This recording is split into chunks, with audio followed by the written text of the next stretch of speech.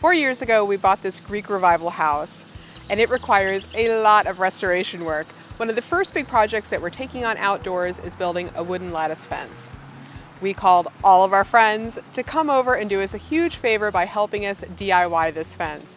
It's going to improve our quality of life by so much by keeping our dogs in our backyard and the deer out.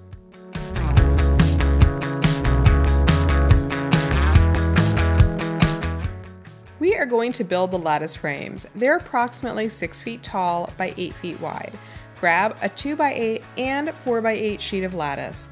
We're essentially going to make a lattice sandwich. Using two 8-foot 1x4s, sandwich the lattice between the boards and nail together with a pneumatic finish nailer. Repeat on the other side. Add the vertical sides using 1x2s. You'll need to cut them to fit and nail together. It's time to add the crossbar. Measure and cut to fit, nail together. This helps hide the seam and add support. It's really important your sides are flush. Using a saw, trim off any excess. This will ensure that your frame mounts flush to your 4x4 post. To get our project started off right, we marked our property. In our county, we have to be 3 feet from the property line to start our fence. So we've moved in 3 feet, we put in a stake, and pulled a line across the property. This is going to allow us to keep our fence nice and straight as we're going across. Now that we've marked the spot for our first post, we're going to drill down about 1.5 feet to 2 feet to make sure that we're below the frost line. It's really cold here, and what the frost does is it pushes the post up and out if you're not down far enough. We've dropped our post in 2 feet, so make sure that our post is super level. Put a post level on here, and we're going to take a brace and go this way, and a brace and go this way. And that way we can pour in the concrete and know that we got a solid straight line from our first post. Now that we got our first post set in concrete, we're taking the second post here and we're dry fitting our frame. So everything's a bit loose.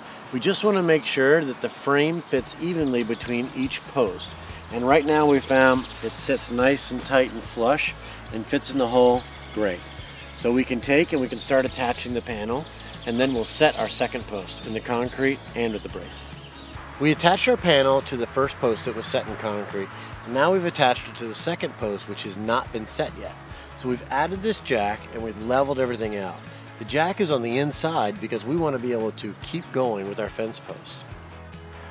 We chose Quikrete to use with this instead of regular concrete because this sets in 30 minutes and we want to continue working.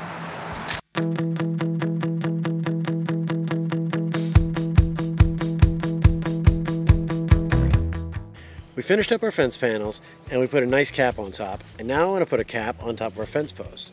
We're going to have to cut these off, but we have to take account this little lip inside. So we made a quick little jig. That way we don't have to carry around a measuring tape to the 50,000 posts that we have to do. So you put this little jig up here, and now we can make a mark and we can go from post to post to post and cut this off with a Sawzall. We want to say thank you so much to all of our friends who came out here to help us build the fence, and for Lowe's for sponsoring the project. We couldn't have done it without you. If you want to see what our next project is, visit us on Instagram at House of Brinson.